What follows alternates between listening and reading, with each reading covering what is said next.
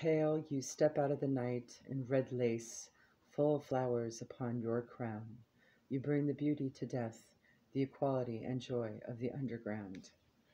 The iconic Lady of Death, with a pale skull like face, zombie eyes, and rich red funeral flowers in her hair, has become one of the most recognizable symbols of Halloween and the Mexican Day of the Dead, El Dia de los Muertos.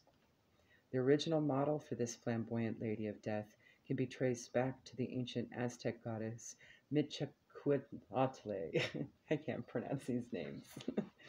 As time went on, the figure remained balanced between beauty and horror and morphed into the Lady of the Dead, and eventually into the more modern graphic figure of Katrina.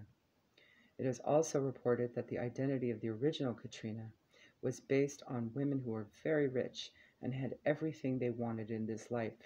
Yet death takes everyone equally, so it was a reminder that no matter how beautiful, rich, popular, or famous you were, in the end, death takes us all.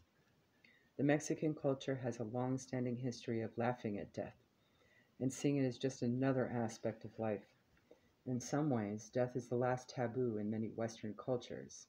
We tend to hide away our dying, and some of us may never even see the body of someone who has passed in our whole lives, but this was a much more common occurrence in this past. Acknowledging that death is a natural process that will enter everyone's life at some time, and that perhaps until then, we can choose to be life affirming, takes away much of that fear. Take a light approach to a situation initially, and it may work out for the better. If you are holding on to something that does not serve you any longer, in particular material things, simplify and let it go.